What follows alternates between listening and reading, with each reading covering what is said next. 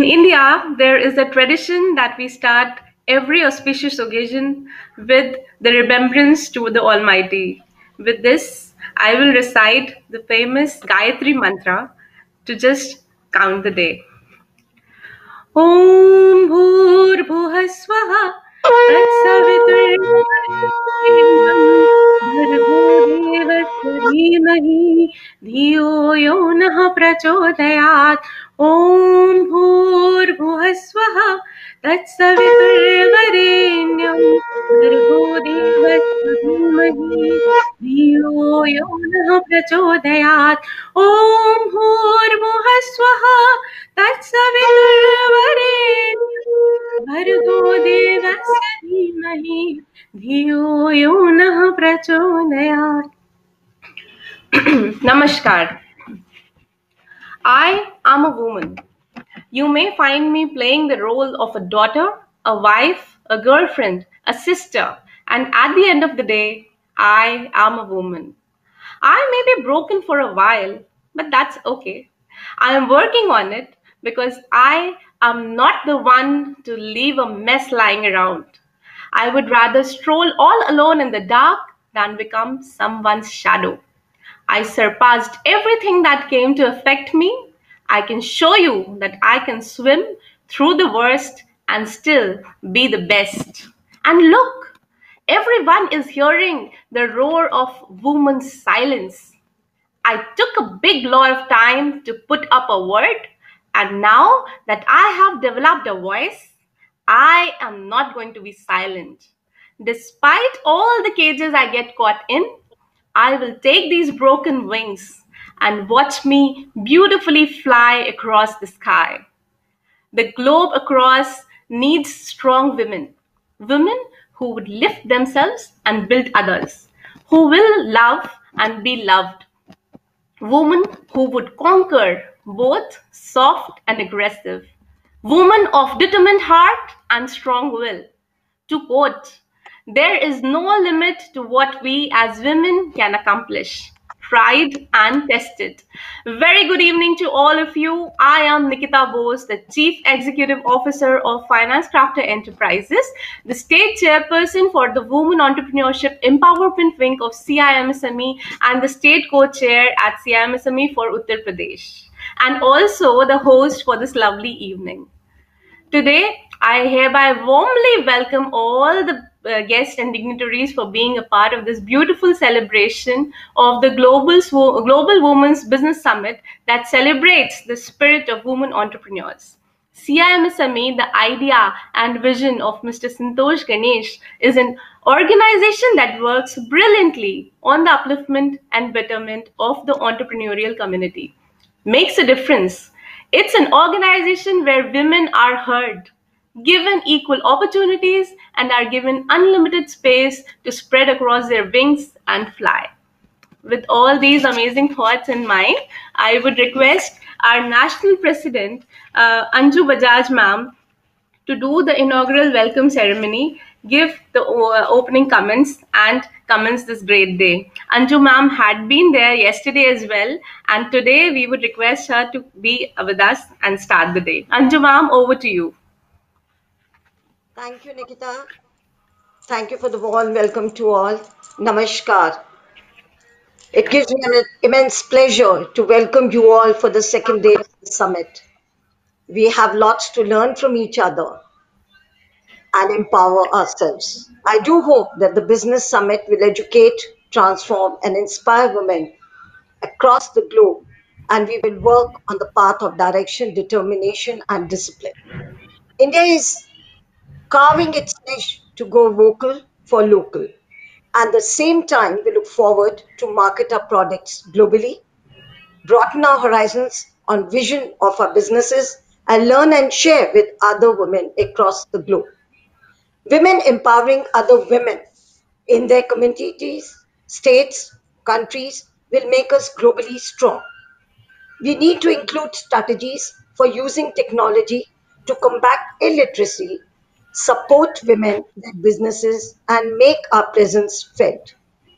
I learn from the experiences of others and encourage you all to communicate your ideas whether critical, supportive, theoretical, or experimental.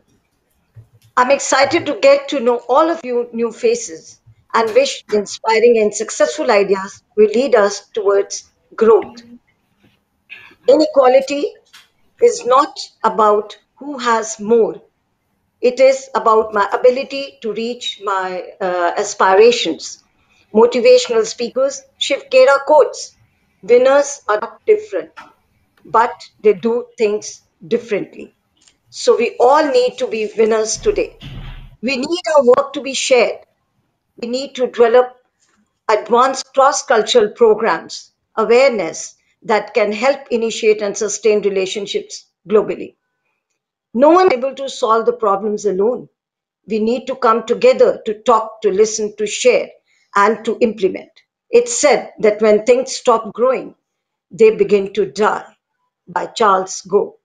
So let's wake up, stir ourselves, work for the better world, and we women can do it and make all odds win the situations.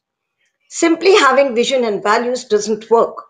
We need to implement them and raise the bars very high. I congratulate you for your commitment and active participation of all and wish you all the success for this summit. Thank you. Namaskar.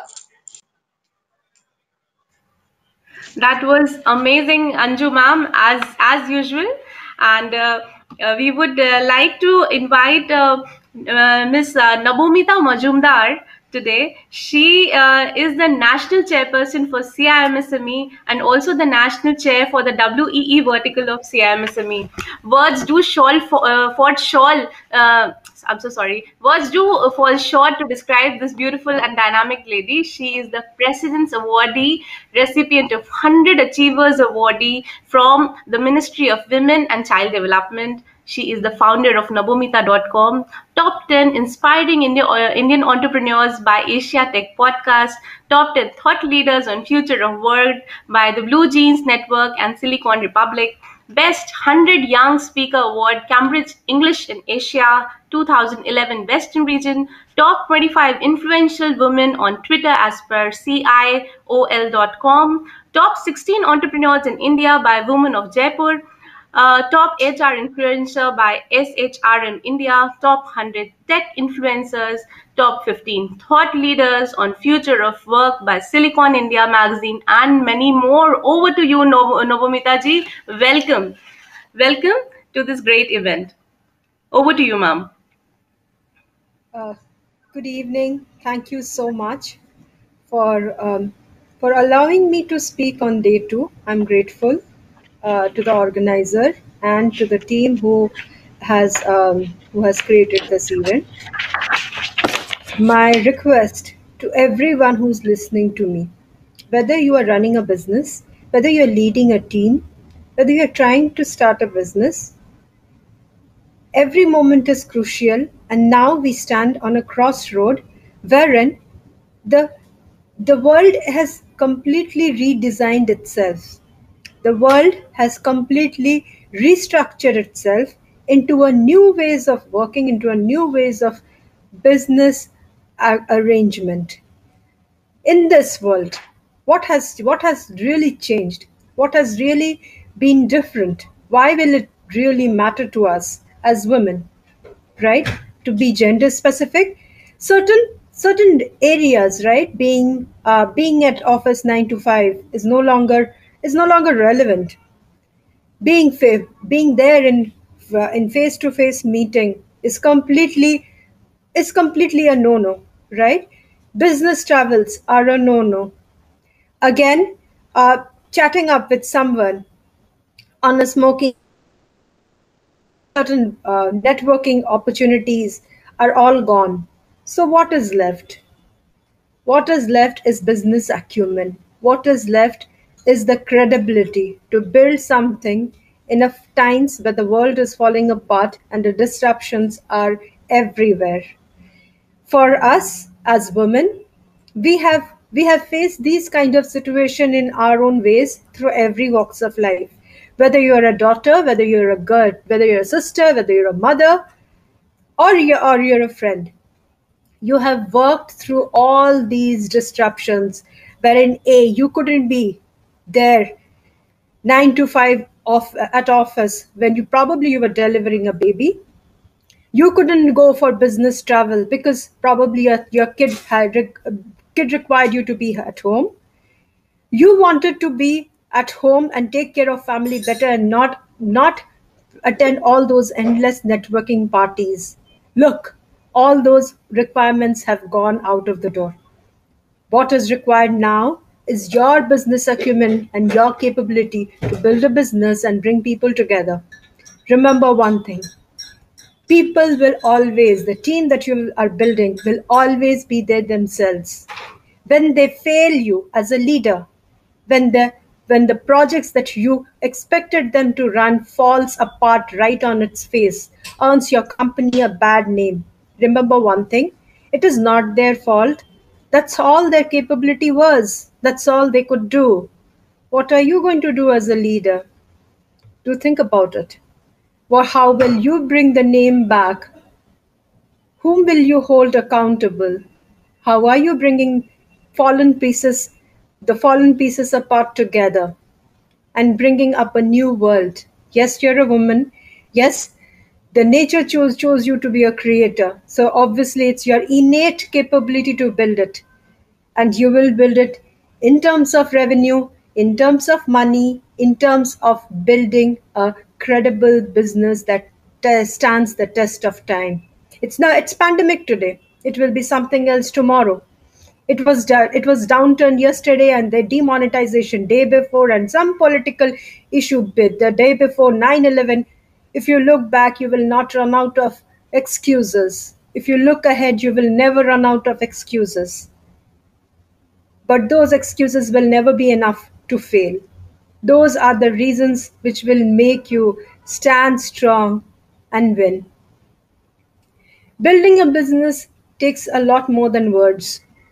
You may have a dream to build a technology business. You may have a dream to build a food business. You may have a dream to build a supply chain business. A problem that only you can see, a solution that doesn't let you sleep at 2 a.m. in the morning. That's what you are here for. That problem that you know that only you can solve, whether you have the money to solve it, whether you have the capability to solve it, whether you have the people to solve it, nothing stops you. You are on. You have to solve it. Till you solve it, you won't rest. That makes you a leader. That brings you to this platform. That makes you realize why you will become the business leader of tomorrow. Sorry, I have not been keeping well since last few days. Going back to you, today it's not about me, it's about you. So as you build that dream, that problem, the solution that you have with you, that doesn't let you sleep at 2 a.m. in the morning, what stops you? That you do not have money? Let me tell you, the first product that I built it from my living room. I did not have an office. I did not have any team around me. And I did not have any money. It did not, by God's grace, the way we worked out the business, the way we worked around the product, the lean operations management, we did not require money. We did not require investment from anyone. We created revenues. Our revenues got us through. Till we had revenues, we ran it on our own. And then once we had revenue, we ran it and it became one of the topmost ranking Alexa internet ranking community in the world, serving 3 million worldwide from our living room. I'm a woman. I'm not an IITian. I do not have a team. I do not have a money. I did not have that money to build that product. If you think these 4 excuses are there with you, obviously they are not the excuses why you should fail. They are the reasons why you will stand strong, why you will win. I have been building many more products since then. I have been working in many more business consultancies, projects, a lot bigger businesses since then, a lot bigger responsibility since then. It's no longer a business. It's nation building. It's creating something for people whom I will never see, who will never know that I existed in this world. But whatever I have done, it will last, stand the test of time. It will last much longer than I am gone. Remember one thing: the day you go away, your loved ones around you will cry. They will remember you for all the good things.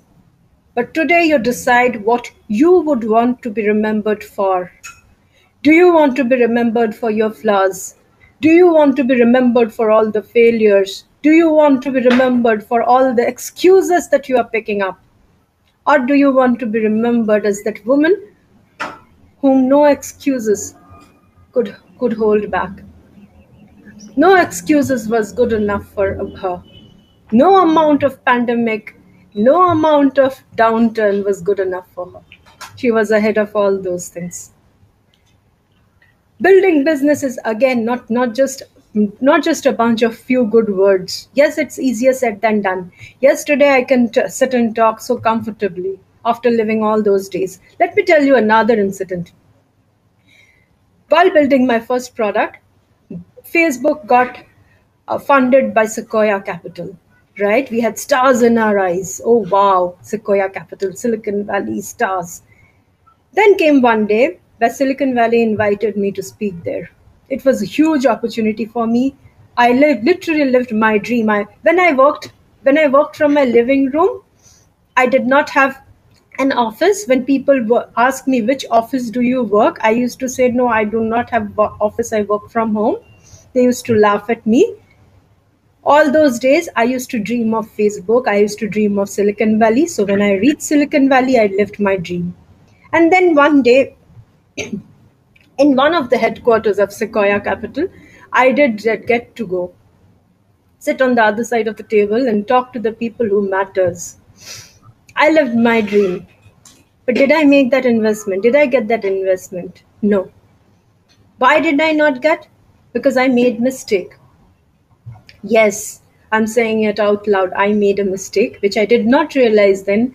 It took me time to realize the mistake I made. Being fired up is good, but being fired up without wisdom is bad.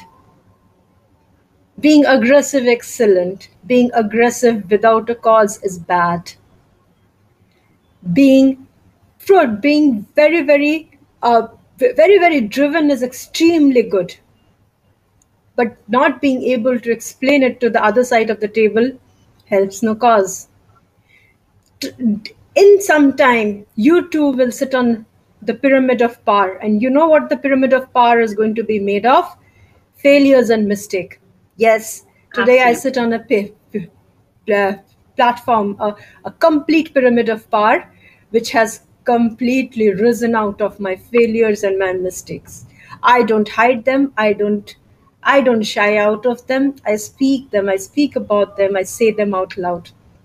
My rejections, I say them out loud. My failures, my losses, I say them out loud because those are the days that made me who I am today. Those are the days who told me nothing can stop me. I'm going to go ahead.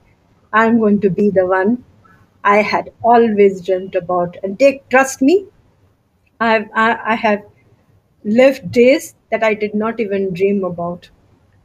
When I was working from my living room, I did not imagine the President of India will award me for it. I have lived beyond my dreams. So would you. Am I sorry? No, Am I Bhumika ji, you are just Am I exceeding? not keeping well, so we will not bother you much. So just take rest, and we are so thankful that you just took time, and in this situation also you came out and did the inaugural wording. Please take care, and thank you so much for starting the event, commencing the lovely day today. Thank you so much, ma'am. We are all Thank you. inspired by you. I'm So moving grateful. on. I'm Thank you so much, grateful and ma'am. all the best to Yeah. everyone. Thank you so much, ma'am. So let us move towards the introduction of our guest today. To begin with, I would just say sometimes the smallest step in the right direction ends up being the biggest step in life. So I believe There must be stories in the lives of our honorable speakers who are present today. I would like to introduce our chief royal guest, Honorable Dr. Amina Ali. Dr. Amina Ali is a naturopathic doctor specializing in obstetrics and gynecology. She has been in organic medicine, home birthing, and the maternal education of women for the last 29 years. She is a proud, decorated Gulf War veteran and the 2021 president-elect of the Rotary Club District 7090 in New York. Her most recent accomplishments include: in 2018, she was appointed as a special envoy to UN Women Gambia with an accepted NGO/CSO dossier for the Royal Women's maternal health care access and offer solutions for our elders to be able to age in peace through their efforts as a member of the Global Alliance for the Rights of the Older People. She is the 2019 US representative for the International Model UN Association and the newest member to the International Human Rights Commission in Geneva, where she serves unrecognized sovereign tribes, undocumented international cultures, stateless, landless, and countless oppressed and displaced indigenous people around the world. A very warm welcome to our royal chief guest. Please, over to you, ma'am. Over to you, Dr. Amina Ali. Please go ahead. Good morning, good morning, good morning from the U.S. I am here in New York. I'm about 10 minutes from the United Nations, and I bring warm greetings from the UN Women, the Federation of International Gender and Human Rights, the African Union, as well as ECOWAS, and all of the international organizations that meet and exceed the standards of women. I want to come to you today to thank each and every one of you for being here, for listening, for understanding, and for wanting to do better for what it is that women have in this world. Oppression is here, it is real, and some of the things that we're going to be talking about today is going to be ways in which we can cure this by opening dialogue, communication, and bettering our communities for the sake of humanity. I want to bring to you 3 points in which we use here in the U.S., especially in our international work. It is a human-centered design that has allowed a thematic principle to make into real-time solutions. We don't deal with data that is 10 and 15 and 20 years old. We deal with the woman down the street that has a story to tell and the experience behind it. We deal with the woman that has been tortured and oppressed. We deal with the woman that was a child bride, now birthing her third baby before she's 20. We are dealing with the woman that has a story to tell, but yet has no platform and no one to listen to her voice. This human-centered design embraces the belief that all problems, even the seemingly intractable ones, such as poverty and gender equality and clean water, are solvable. They are solvable. Moreover, it means that these people that are dealing with it are the ones that actually can bring the greatest solution. How good would it be if someone was to ask someone that has experienced that what it is that they wish for the betterment of their people, rather than someone that just comes in and works for it? One of the better reasons that I got into this was because although I was helping women birth their children, a lot of the women had children and still didn't know who they were. So they were building on an ideology that allowed each generation to be less and less knowledgeable of self, knowledgeable of who they need to be, and then what tools and apparatus they need to bring to their communities. A lot of women didn't know who they were when they gave birth to children, yet they were having children and they were raising these children in these same environments. So 3 things that we wanted to bring to focus in this is understanding the causes of these behaviors. There are normative, causative, and reactionary behaviors that precipitate each of these multi-generational customs, traditions, and allowances. The first thing we're going to be talking about today is normative. Normative is, why is it normal in our culture? Why do we allow it? Why have we allowed it for so many generations? In speaking about business and bringing it forward in the entrepreneurial world, you really have to dig deep into the person. Entrepreneur does not get paid to have a task or a commodity. They get paid to solve a problem. And when we deal with the problem, we have to deal with it in the humanistic side. As I deal with NGOs, CSOs, and of course the Sustainable Development Goals, I have to see that all of them involve human beings, regardless if you're a banker or you're an accountant, whether you're a doctor or a lawyer or you're an engineer. You are still human at the core of you. So we have to deal with why we do the things that we do and why we have the things that happen in our community be allowed to continue even further. So some of the normative things that we bring into view is to know that if it wasn't right for us, why are we allowing it for our daughter? If it wasn't right when we saw it through our grandmother, why do we accept it in our lives? If we see that it hurts someone else, why do we still allow it and don't say anything or speak up about it? If, like the young lady said, we are creators and we were caused to create, why do we allow a deficit to be born into our children by allowing obsession of trying to keep some normality about confusion and chaos, about oppression and submission to something that we know hurts our very core? Why do we continue to not speak up about it? So that goes into our causative. The causative deals with 5 things intraceable. One is we deal with our understanding of what it is that is in front of us. So it's almost like a child learns what they live. If you deal with female genital mutilation, you'll feel it's okay to have your private parts mutilated for the sake of whatever they did last generation. Some of us are dealing with this on a day-to-day basis. And just like I was the one caused to stop it in my community. I am of the Fulani tribe of the Griot people of the Republic of the Gambia, but I was born here in the United States. And what that means 50-something years ago was that my parents decided that they were going to come to the United States for a better life. They knew that there was something greater than what was offered in our homeland, and they wanted their children to have it. So when they came here, I was born here in the United States. When I came of age, they started talking about female genital mutilation in my household. Not knowing what that was, because I was very Americanized at that point, I was not very moved by it, to the point where I brought it to a neighbor, and I told my neighbor that this is what my parents were intending to do to me.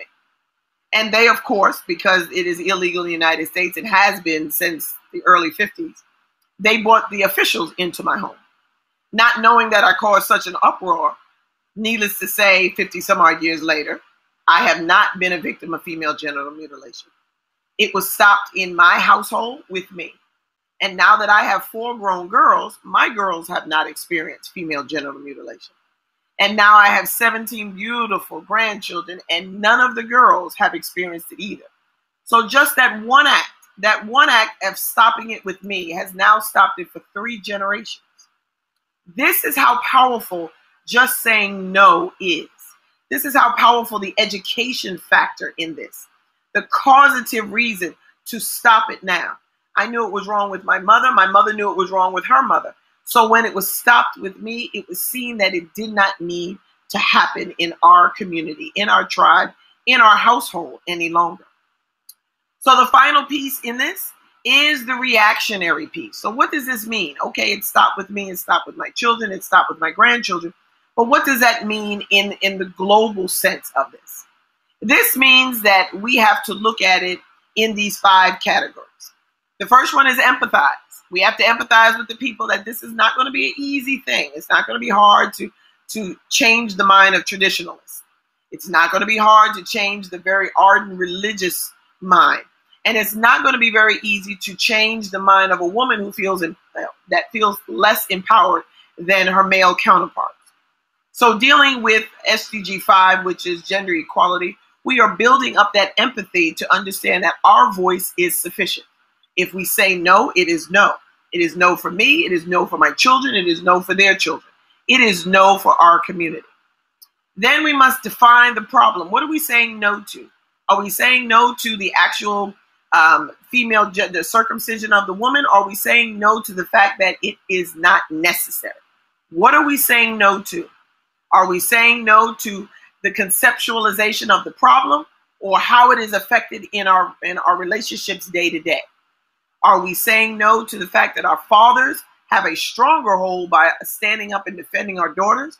Or are we saying no when a woman says, this is not for me? What are we saying no to? Then we must ideate, which means we have to throw ideas out there. We have to listen to the voices of the women that have been through it, the experiences of those that came before her, and help her to understand what is in her future and what does that look like. So we have to make sure that these women equally have a platform to stand on. Dealing with SDG 10, we are dealing with understanding that this does not have to happen. This is reducing inequalities. So this means that we don't have to have this in our community. We don't have to have it in our tribe. We don't have to have it in the African people or the Indian people. We don't have to have it. We choose to have it because we don't want to cause a fight. We don't want to disrupt anything, but we need to be disruptors. We need to be people that stand before this valuable force of women and say no more. Then we have to itemize a prototype, which means we have to look at this globally. What's going to work for the Indian women? What's going to work for the African women? What will work for European women? And then find a common denominator and put that into a program that is going to affect change immediately. I am very impatient when it comes to the definition of what it is that women are going to have right now. I am very impatient when it comes to the rights of women. We don't need to wait 20 more years to have rights, civil rights, human rights, equal rights for women. We need them right now because there are women that are suffering right now. What are they going to deal with? Do they have to continue to suffer because our mother suffered, because our grandmother suffered? No, there are solutions right now in place. And we need to take hold of that right now. We don't need to wait any longer. And the last part of this is we need to make sure that each woman is represented. So if you're going to be a barrister or you're going to be a lawyer in life, you need to take up a goal to defend women in their space. You don't need to gain money to do this. You don't need to ask for money.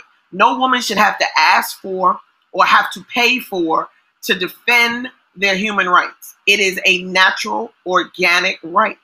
If you are a lawyer and you feel as though, oh, well, I don't have any money to defend them. Yes, you do. The money is here. The money is here. If you can defend her with your mind, you can defend her with your mouth, you have given an invaluable service that no money can topple. So if you are a woman that is a lawyer, if you are a woman that is in the courts, if you are a woman that is a judge even, and you do not stand up for women's rights without asking for money, then you are doing a disservice to women. And I challenge each woman before me to take on the goal of one woman in your lifetime to stop the oppression, stop the mutilation, and stop the rededication of these cultural and tribal dysfunctions in society. And if we can do it for one woman, and each woman do it for one woman, within one generation, we will end this atrocity toward women. I want to thank you for this time with you.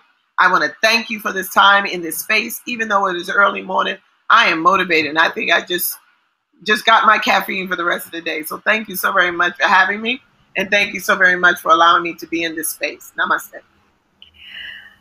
My God, Dr. Amina Ali, you have been an inspiration, and it is very famous in India, where people in the movies, the Bollywood people say that no is not a word, no is a sentence in itself, which is why women should take up to say no. And you are an inspiration, and we would all look up to you, that how you are going ahead with this. And we would definitely look up for women whom we can go ahead and empower, as you said. Thank you so much for being with us. It really means a lot. So and we can have a huge round of applause for Honorable Dr. Amina Ali as well. Well said, ma'am. Thank you so much. So moving ahead to our next guest speaker today, she is the international chief guest today. Her name is Miss Ingrid Orozco, internationalist, diplomat, and expert in strategy, trade promotion, business expansion, innovation, and competitiveness. Ingrid has had a dynamic career and developing and implementing several projects in America, Africa, Asia, Europe, and Middle East, but also as an entrepreneur and businesswoman, creating different ventures such as Saxpress, Culture, a cultural technological platform to preserve the traditions in the Pacific Alliance region, and you lead International in Mexico. Member of the Women's President Organization, that is WPO, President to the International Organization of Women in Trade, OWIT Mexico, and the Executive Director for the Academy for Women Entrepreneurs, that is AWE. Ingrid has worked for different countries, governments, trade promotion organizations, and chambers of commerce such as Canada, United Kingdom, Brazil, Turkey, the United States, Colombia, Chile, Malaysia, and China, reaching the international agreements and building the bridges of understanding between the different cultures and nations, such as the creation of the Mexican-Canadian Investment Consortium, the MOU between Manitoba Hydro and the Ministry of Energy, and the design for the first event of women business leaders in Pacific Alliance. In 2016, she was selected by the State Department and the President's Obama Initiative YLAI to grow businesses, enterprises, startups, and civil society organizations throughout the Western Hemisphere. A very warm welcome to you, ma'am. Over to you, ma'am. Please go ahead. Thank you very much. Thank you very much. And please receive my warmest greetings from Mexico directly. I'm going to share my screen right now with you because I have some tips here that I really would like to discuss with all of you. Yeah. And okay, here you go. Here you go. Here you go. And again, thank you very much. I'm very pleased to be here today, this early morning, to share with you what it has worked with me. And I really would like to start with this image. So, what do these women have all in common? All of them, for sure, are leaders. All of them are international. But the most important part, they have decided to get out of their comfort zone. And here we are, ladies. Or you can choose courage to stay in your comfort, or you can choose comfort to stay in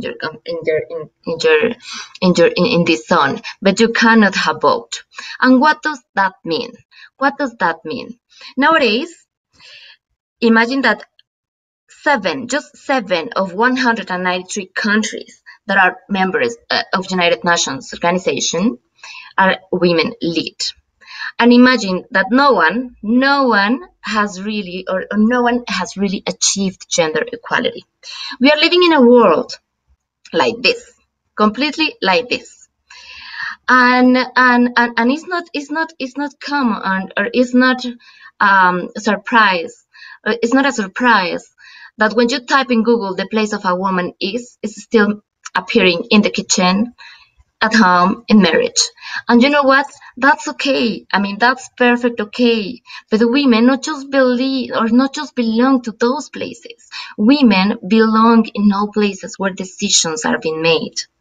As my dear Ruth Bader used to say, a woman place is in leadership. A woman place is in the love, in the space, in the politics, in the academics, engineering, peacekeeping, everywhere. And you know what? Yes, you can have it all. I'm pretty convinced, and I have experimented that you can have it all. It's not just a matter of taking a decision, okay, if I get married, I'm not going to succeed in my business. If I do this, I'm not going to have that, because you can have it all. And I'm here today, this morning, just to tell you how you can have it all. And maybe it's gonna look to you like, but how should I have it all? Sometimes my team, they say, Ingrid, you are out of this planet. You are not from this planet. But yes, I am from this planet. And I'm going to share this morning my secrets with you, or what has really worked to me, right, to have it all. The first thing, a leader. I wanted to be a leader. Nowadays, I run 5 organizations into the public, private, and social organizations.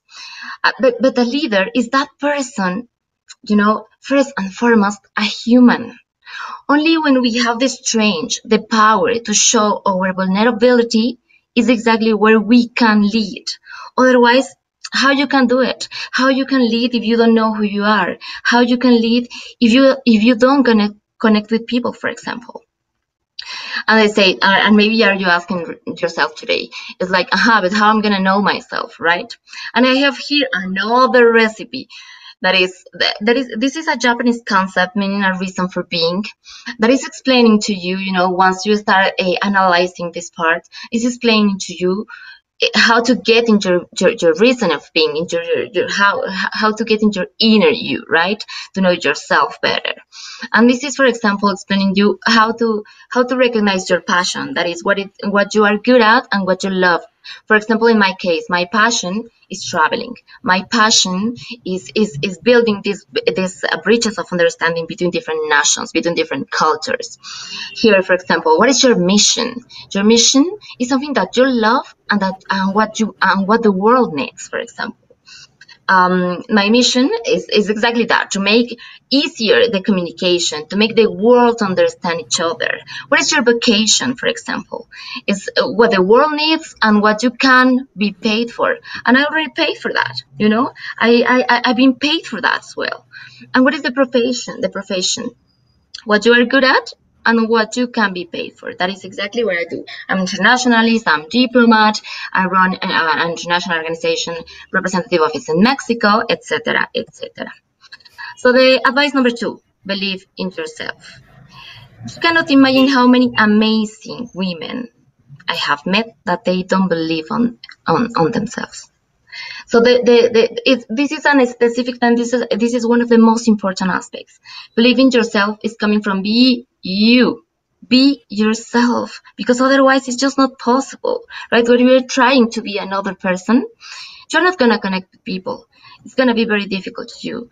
So how you recognize when you are believing in yourself, when you are playing hard, when you are in this zone that I call the winning zone, right? When you feel open, you feel curious, you feel committed to learn, you are really open to listen, to deeply speak, when you have so many questions, when you play hard, but also when you have a life of beliefs. That is exactly when you recognize when you are in the winning zone. My third advice this afternoon for you is get out of your comfort zone, because exactly out of your comfort zone is where your dreams will come true. And imagine every single time that you are scared, or that I am scared, let's say it's scared, I always think about sharks. Sharks, they don't complain about Monday. Sharks, they get up early, they bring stuff, they go chasing, they are scaring, but they don't care about it, because at the end of the day, this fear is just in our minds. It's just in our heads. The fourth advice that I have for you this morning, this afternoon for you, is number 1. That is, do what you love and you will more than succeed. You will soar, and I will add, you will make magic. Once you are really, really enjoying what you are doing in your life, believe me, you are going to be the best. And there is not a great rate, or there is not a big effort, because you are enjoying what you're doing. And I will explain this mathematically. Imagine that doing nothing at all, for example, if you have here 1 times 360 times, you're gonna get 1. But if you just change and you just make a small consistent effort, you're gonna have a different total result, right? So doing nothing at all, again, against a small consistent effort, is gonna make the difference. And it is here where I really like to link it with entrepreneurs and with women-owned companies. There is two ways, women to become a millionaire, and this is a secret that I really would like to share with you today. That is, find a problem and solve it, but also find a need and fill it. And believe me, if you put this together and do whatever you want and you like and you enjoy, you will succeed for sure. The number 5, relationships are very important, are everything, and great leaders are masters of relationship building. The other one is never stop learning. Never stop learning. Every single year, my first New Year's resolution is I'm gonna learn something new this year. No matter what, I'm gonna learn something new this year. And reading is the key that opens doors to many worlds. But reading, is a way to shape your dreams as well. It's the way to make your dreams come true. Uh, the seventh one is look for mentors, or even better, promoters. Why? Because mentors are always outside of the field. They can give you perspectives, or they can give you points of view that you cannot see when you are inside of the main field, right? So get coaching, get support, and that is the way to get support, to get advice, and for sure to reach your goals. And finally, and this is one of the most important one, and it is not a coincidence that prosperity is a feminine noun. Giving and receiving is the way to get prosperity. Is the channel to be prosper, right? But unfortunately, this is the most difficult part for some leaders to understand, because or they give, or they receive, but they don't do both. And prosperity is a channel that gets unblocked when you are giving both in the same way. In my company, every single year we develop, and this is an exercise that I have here. We develop an activity. We came together this year with these 4 countries, for example, and we chose a foundation. That now is in Chile, that is helping people or kids, girls and boys with cancer. And every single year we choose to give, but we choose also to receive, right? And you cannot imagine, once you are giving, you get what you give 3 times or 4 times or 5 times more. And that is exactly the prosperity channel. So, we are always giving, we are always receiving. And for example, here we just recently launched a platform, and that is an opportunity that I want to leave all here for you. We launched a platform in Latin America to give digital opportunities, marketing offer, for example, marketing positions to different ladies that are moms that are working abroad, or in different countries, and we are putting them together with job opportunities online, completely online. They don't need to go everywhere. They just need to have internet and to work from home.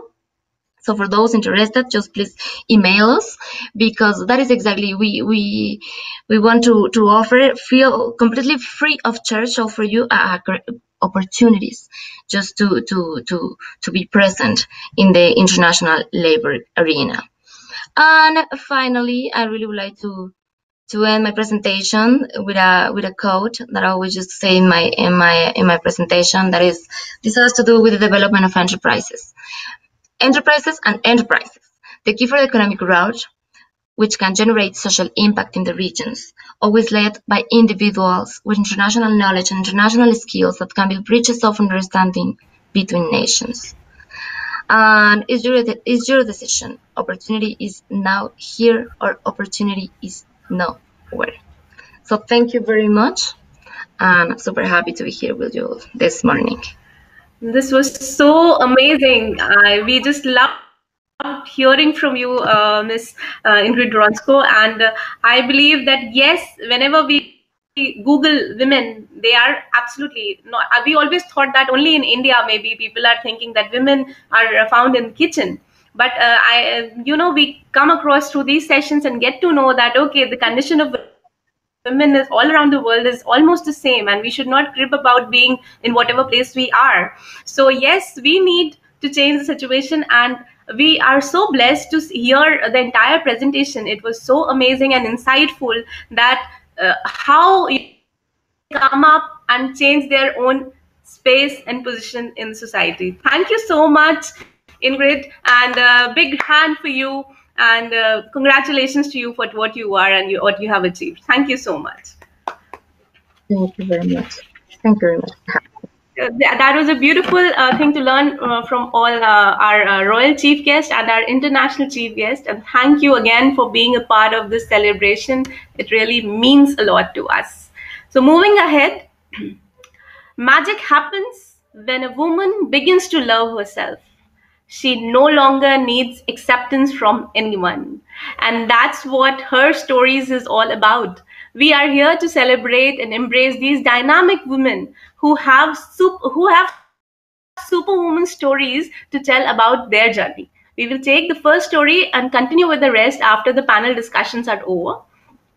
So, for the first her story, Miss Vaishali Meoshia.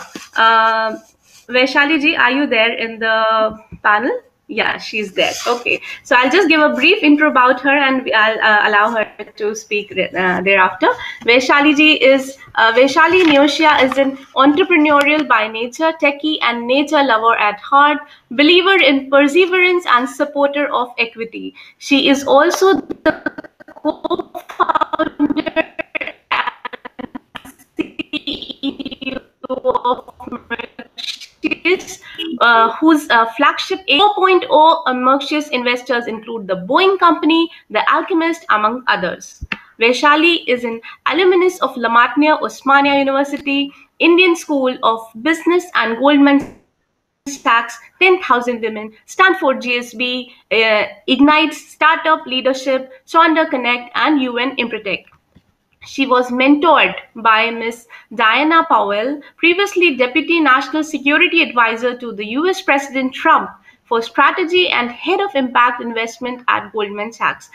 As a part of the US Consulate and the Fortune magazine's Global Business Mentorship Program, Vaishali is a TEDx speaker and speaks at various conferences on technology, innovation, diversity, inclusion, entrepreneurship, and life lessons. She also mentors aspiring entrepreneurs and students and chairs committees on women in entrepreneurship and technology. She has been conferred awards for her leadership by FICCI, Women Economic Forum, and ALEAP, amongst all others. Mercius has been recognized for its groundbreaking innovation by Indian and global entities and media houses, including IBM, Facebook, Vogue, CNBC, and Global Entrepreneurship Summit. Vaishali ji, a big round of applause for all your achievements and a very warm welcome to you. Over to you, ma'am. Hey, thank you so much, Nikita, for that really long and very, very kind introduction. And I just want to say thank you so much for having me here. It's wonderful to have been part of this summit since yesterday. I've been hearing some amazing women, including, I heard the tail end of what Ingrid was talking about, and I loved it. Loved the concept of, ikigai and finding it. It's also something that, one of my favorite speakers talks about, Simon Sinek, where he talks about finding your why. And in our culture, there's another way to look at it where we basically talk about finding your sankalpa, it's interesting how there's so many different ways to look at the same thing, but the bottom line being that it's up to us, right? Finding our passion and finding what makes us work, what is our core driving force. So yeah, very, very happy to be here. I will keep my time short in terms of in the monologue. I don't want to bore all of our attendees here, so I'll leave a little time at the end for Q&A. Feel free to put in your questions in the chat box, and I'll take it up in the last few minutes. So just to start off, Nikita's already said pretty much everything there was to say about me. But, I just want to talk a little bit about, my perspective from my entrepreneurial journey, so to speak, and, the last decade. We're talking about inclusiveness and sustainability and diversity here. And, in the fourth industrial revolution, honestly, there are no rules and practices which guarantee success. Leaders have no choice but to embrace, talent, emerging talent, wherever it is coming from. And this is something I've experienced over and over in my own journey so far, where there has never been anything which which could have been scripted, right? Like even something that's happening another time, you would think that, oh, I've done this before, and so I'll ace it, but it doesn't work like that. Or something that has not worked in the past and has been something that I may have failed at, or not achieved the desired result that I wanted. It turns out that if I change the approach, if I change the perspective, if I change just one small thing, the results are completely different. So and that's I think that's one amazing thing about being humans, about being on this path, on this journey we call life, the space between two breaths, is the fact that at each moment you're constantly learning. And of course there's always somebody who can learn from you, but the point is, even things that we think we know about, we there's just so much more to learn, and so much more to understand. And like they say, it's about being a better person every day.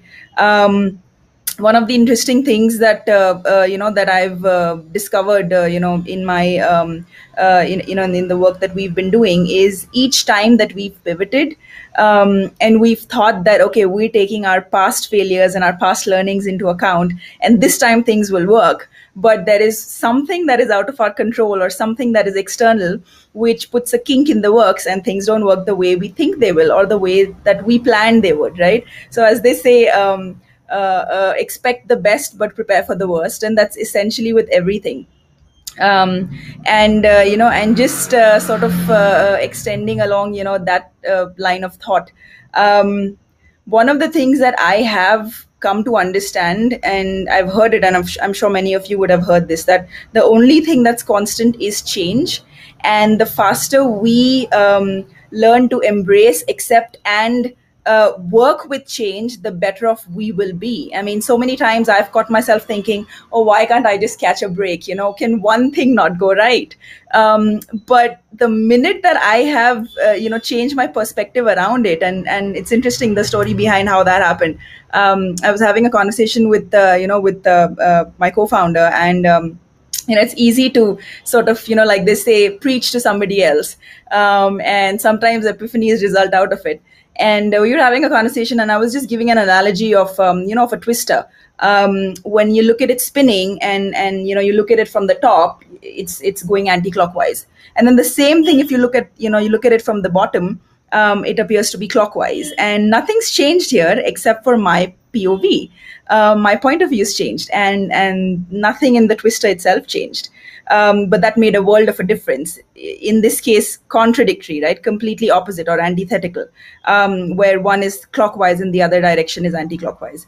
And that's something that I realized. It's, if you just change perspective, the concept of glass half empty and half full actually becomes clear.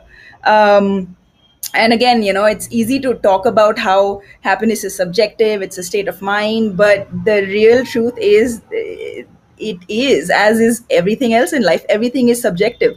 We talk about, for example, the concept of women empowerment. That itself is different in different people's eyes. You might have one section of people thinking women should be empowered in a particular way. One section of people would say something else. Maybe men would say something else, and they're different because there's so many different perspectives, and there is no right or wrong. It's just different perspectives. But something that I have learned over the years is to really be able to take our strengths in our stride and focus on those. And like in Hinduism, they say that karm karte jao, phal ki chinta mat karo, which is essentially translating to keep doing what you need to do, keep putting in that effort, and don't worry about the consequences or results, because that's anyways out of your control. That's something that's worked, and if nothing else, it's worked it's worked towards my state of mind.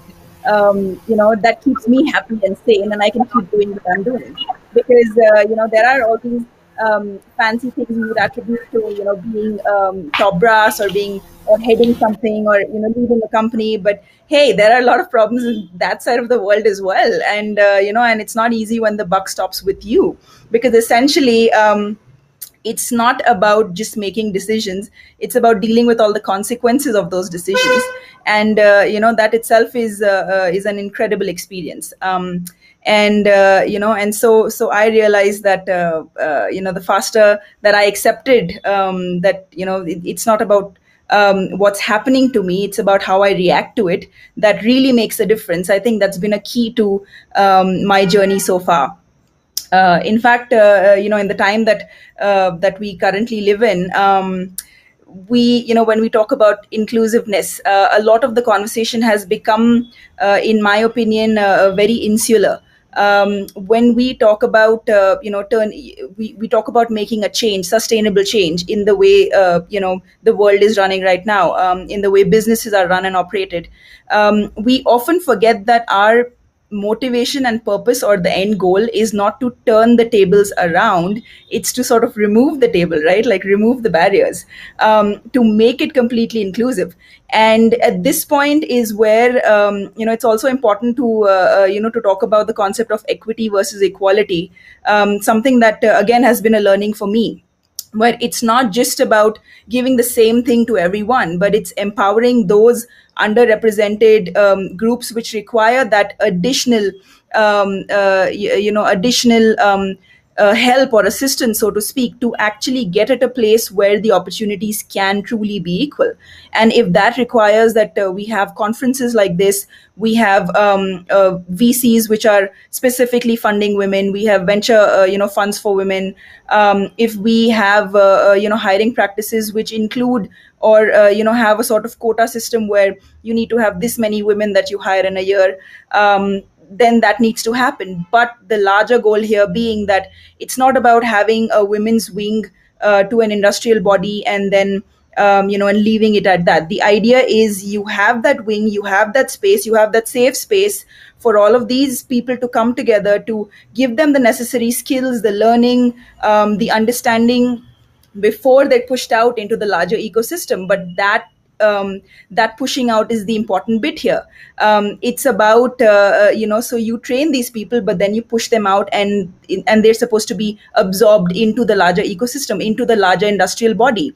And that should be, in my opinion, the aim on both sides.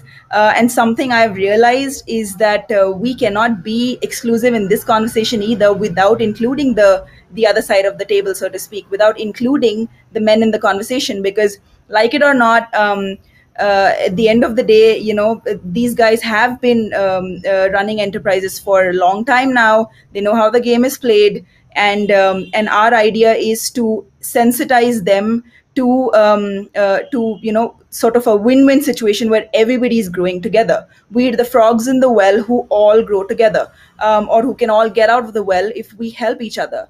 And so parallelly, while we sensitize women, we encourage women, we empower women to become part of these conversations, to become part of the larger ecosystem, to start their companies, to follow particular career paths. On the other side, men need to be sensitized as well in terms of why this is important. There are enough reports out there. I mean, the one thing that a businessman understands is numbers and profits, and telling them that, hey, McKinsey said that global GDP goes up by X percentage if women are equal in the workforce. They get that, right? I mean, India itself, for example, is the GDP could go up by 60% in just 5 years if we equalize the labor force, which is just 30 right now, 30% women. If we can bring it up to 50, and by the way, that number has not changed since 1995. We need we need work there. Something surprising that I have come across, in fact, is that a lot of urban women are actually dropping out of the workforce. In India now, I believe it's 16% representation of urban women, and there's several other factors here at play. One good thing, of course, is that a lot of men are now accepting partners who are career women who are working. But another problem I've seen emerge here is this superwoman concept, where the woman is expected to be doing everything at home, and then work is an additional duty. That's not sustainable, right? We're talking about inclusiveness and sustainability, and this is something that is not at all sustainable, because you can't be juggling two full-time jobs. And at that point is where, again, including men in the conversation is so important, because if division is there of work, at the workplace, there needs to be division of work at home as well. There's an interesting statistic I found in the UN report that came out this year by the ESA, where they found that in India, about 82% women in the prime, working age, which is I believe 27 to 54, 82% of those women are single. There's about 48%, I believe, are have partners, and there's an even smaller number where they have partners and children, which basically tells us that at each step here, where you include a little more in the personal equation, there is a compromise made on the career front. And of course, it can be argued here a lot of this is by choice. That's completely fine. More power to those women. But the other side of the coin is also the fact that a lot of this could be happening because it's just not sustainable. And so here again, the thing that I would like to point out is it works only if it's both places.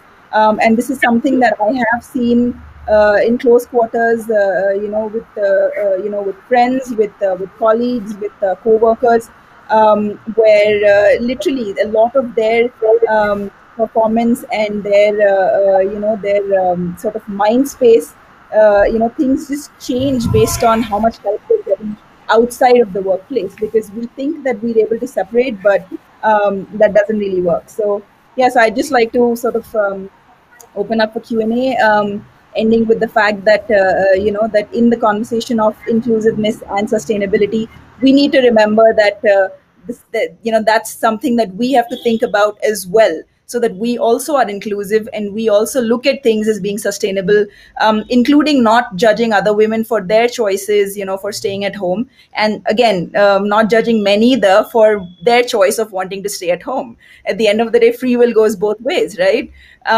So I would just leave it at that, and let's remember that all of these summits and conferences that we have, it's brilliant to have women attend it and listen and talk about these things, but it's also important to push men, incentivize men to attend these conversations, because we need that part of the world educated as well, to make this entire thing a success and to really work. And hopefully we'll reach a world soon where the concept of inclusiveness, diversity, is just not going to be there at all, because the normalized world would have equal representation anyway. So this would not even come up as conversation. So yeah, thank you. Mishma, am I audible? Yes, yes, Nikita ji. You are. Yeah, yeah. Okay, okay, okay. So that was amazing to hear from you, Vaishali. And absolutely, the equations have to be, calculated and equalized for most. So I will just congratulate you for all your achievements as of now, and will wish you all the best for further more success stories to tell us. So I'll just end this segment of discussion with the saying, because all of us cosmopolitan sitting over here, as a woman, I have no country. As a woman, I have no country. As a woman, my country is the whole world, said by Virginia Woolf. And I just believe that this session has given so much to take away for all the audience listening to us. Thank you so much. We'll be coming back after a short commercial break, just for 1 minute. So let's see you on the other side of the break. Thank you so much.